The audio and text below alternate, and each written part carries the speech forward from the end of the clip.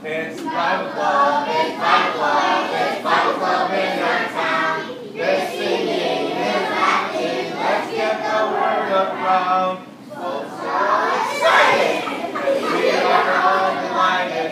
It's Bible Club, Bible Club, Bible Club, Bible Club, Bible Club in our town.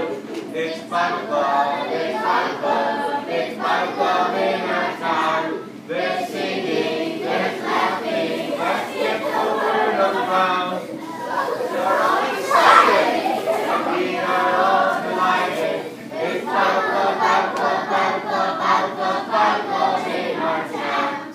So Romans 14:12, so that every one of us shall give account of himself to God. So what does it mean to give account of yourself to God? Somebody made a drawing, and I have it right here. What does it look like is happening right here?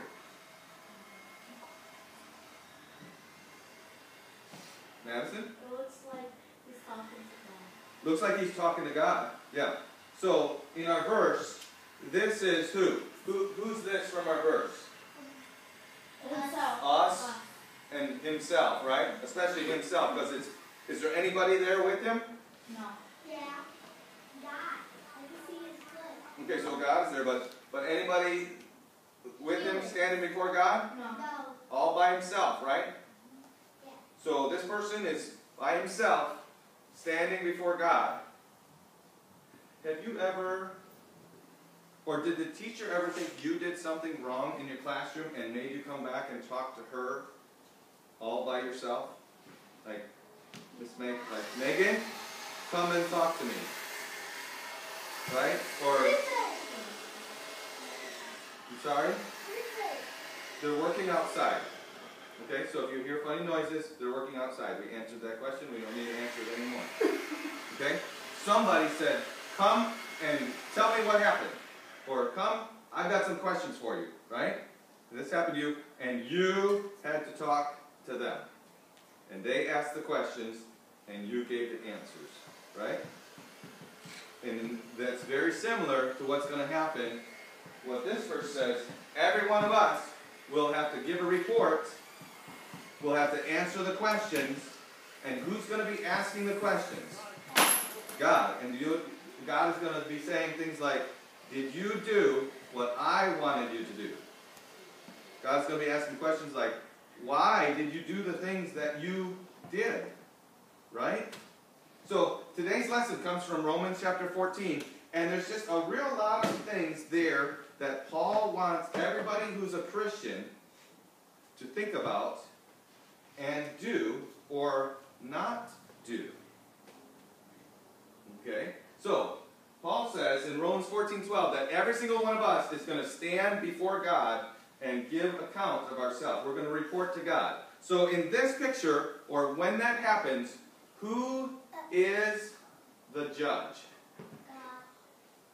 God. God. In this picture, is the person standing there the judge? No. No. God is the judge, isn't he? And every one of us is going to have to stand before God, and he will judge the things that we've done. Think about the things you've done today. You're going to stand before God, and you're going to have to give account. God's going to say, why were you doing that? And you're going to have to answer honestly. Think about the things you did yesterday. God's going to say, why did you do that? Why did you disobey your parents? Why did you smart mouth your teacher? Why were you mean to that other person in your class? Every one of us is going to stand before God someday. And he is going to judge us. Right? Okay? So, Paul tells us that in Romans chapter 14 and verse 12. Now, there's another thing that Paul tells us about in the beginning of Romans. He tells us that, before he tells us that that we're going to stand before God, he tells us not to judge one another. Now, you've done that before, right? You look at somebody and say, they shouldn't do that, right? Now, there's sometimes that we know what's right and wrong. How can anybody know what's right and wrong? Can we know what's right and wrong? How do we know what's right and wrong? We just, whatever we feel like is right, that's what's right? It can't be what we feel like, because if I feel like doing something bad, is that right or is that wrong? That's wrong. So what's right and wrong is not what I feel like, right? How can we know what's right? Is there anything in the world that is true and right all the time? It's always right? Is there anything that's always right? Let's give her a turn. The Bible is right. And the Bible says to do certain things and it says not to do certain things, right? So if we look and we see somebody and they're doing something that the Bible says not to do, can we say they're doing something wrong? Yes. Who's judging them? In that? God. Well, God, but especially the Bible is, isn't it? Yes. The Bible can judge whether they're doing something right or they're doing something wrong. If we look at somebody and we see that they're doing something that the Bible says to do, can we say they're doing a good thing? Yes. Are we judging them? No. The Bible is judging them, isn't it? Yes. Okay? So, if I know that what if somebody, we know that we're supposed to do something for God, and we could do it a couple different ways. I don't know. I could go, let's say that I need to go to somebody's house and tell them about Jesus. Okay? And I take a certain road to get there, and somebody else thinks I should take a different road to get there. Should they think I'm still going to tell somebody about Jesus, I'm just going on a different road? Can they judge me? Can they say, he's not doing what's right? No, because I'm doing what the Bible says, I'm just doing it a different way, right? So a lot of people today, and some of you are old enough to know this and have heard it, say that nobody should judge anybody. And they'll quote the Bible, judge not. But that's not what the Bible says. Or that's not what the Bible means. The Bible tells us what's right and wrong, doesn't it? In fact, it says that we should judge certain things and not judge certain things. How do we judge? What is really doing the judging? Us or the Bible? The Bible. The Bible. So if the Bible says something's wrong, it's wrong. If somebody's doing what's right and they're doing it in a way that's different from us, then we can't judge that. They're still doing what the Bible says, right? So the Bible judges people, and in the way that it gets done, we shouldn't judge them. Then, and one of the big reasons for that is because all of us are going to be judged someday, right? That's what our verse says. So, when we're thinking about what's going on and what we do, should we think about what other people are doing or what we're doing? What we're doing. That's right. The last thing that Paul tells us in Romans chapter 14 is that we should think about what we're doing and make sure that it's not going to hurt somebody else. Now, I don't think you would ever do this, but let's just imagine. Well, let's look at this picture. You see what's happening here? This man is walking and he's probably in a hurry, trying to get somewhere, and somebody put a big rock in his path, hoping that he would trip and fall. Should you ever do that? No. No. Now, of course that's just about a rock, but let me just ask you, could you do something and somebody else think, oh, it's okay to do that, and do it, and they're sinning, they're doing something wrong? Can somebody do something and it affect what other people do? Yeah. If I did, I don't know, if I came to Bible Club with a can of beer, that would be bad, wouldn't it?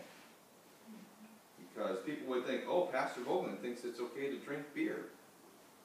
And it's not okay to drink beer. The Bible says it's not okay to drink beer. But if I said, oh, it's okay, or I didn't say it, I just acted like it was okay, I would be like I was tripping other people. Because they would think, oh, it's okay. Okay? Or we could take any other action. So in this sense, Paul's saying, make sure that you don't trip up other people. Okay? So who has to judge you in that situation? Paul says, make sure you don't do something. Yourself. Yeah. So Paul says, let the Bible judge other people. If the Bible says it's wrong, then it's wrong. But if they're doing what the Bible says in a different way from you, don't judge them. Then he says, you're going to be judged by God, right? Every one of us will give account of himself to God. And then he says, all of you should judge yourself. Make sure that what you do doesn't hurt someone else. Here's the thing. Think about this. If you judge yourself and you say, oh, I shouldn't do that, and you stop it, when you stand before God, is he going to have to judge you for that? No, because you already stopped doing it, right? So is it better to be judged by yourself or by God? Yourself. Yeah. But all of us are going to stand before God, and we have to think about the things that we do. When we go home today, everything we do will be judged. If we judge ourselves and we say, oh, I shouldn't do that, and we do what's right, then God won't have to judge us for that, will he? He won't have to punish us for that. If we say, I want to go play, but my mom says I have to clean. And we say, I want to go play, and I really want to go play, but I'm going to do what I don't want to do. I'm going to obey my mom, and I'm going to clean. So we judged ourselves. We punished ourselves. We kept ourselves from playing, and we cleaned. Let's say we go home and I really want to play. My mom wants me to clean, and so I'm just going to do what I want. We let ourselves do what we want, and we go play. Someday, God's going to judge us for that, right? Because the Bible tells us to obey our parents. And God's going to say to you, remember that time after Bible club, you went home, you wanted to play, and your mom wanted you to clean? What did you do? I went and played. Why did you do that? Because I didn't care what you said. Didn't you know that I said you should obey your parents? Yes, I knew that. Pastor Golden even said it in Bible club that day. There's no joy when you disobey God, is there? And he will punish us. He will punish us. So, Paul tells us today about being judged. Should we judge people about the way that they do the things that the Bible tells us to do? No. Can the Bible judge people and say, oh, that's right and that's wrong? Can we look at what the Bible says and say, oh, they're not doing what's right. I know they're not doing what's right because the Bible says it's not right. Can we do that? Yes. All of us need to make sure we do what's right because someday we are going to stand before God, right? And if we judge ourselves to make sure that we're not hurting other people, we're not making other people do something wrong.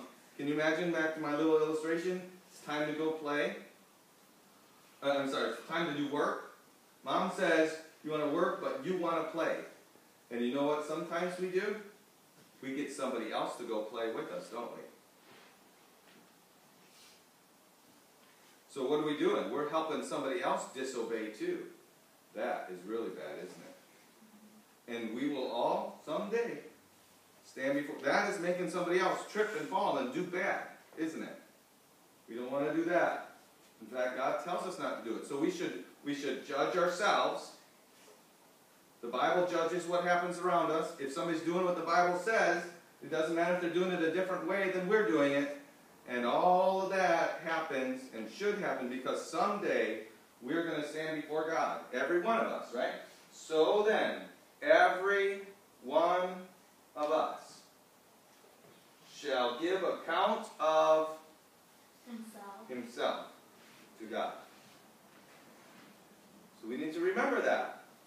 Not just here in this room. We need to remember this when we leave and go home. We need to remember that tomorrow. And then Monday and Tuesday. Every single day of our life, God is going to make us give account of. And so we want to judge ourselves Because then there's a lot less for God to judge if we judge ourselves.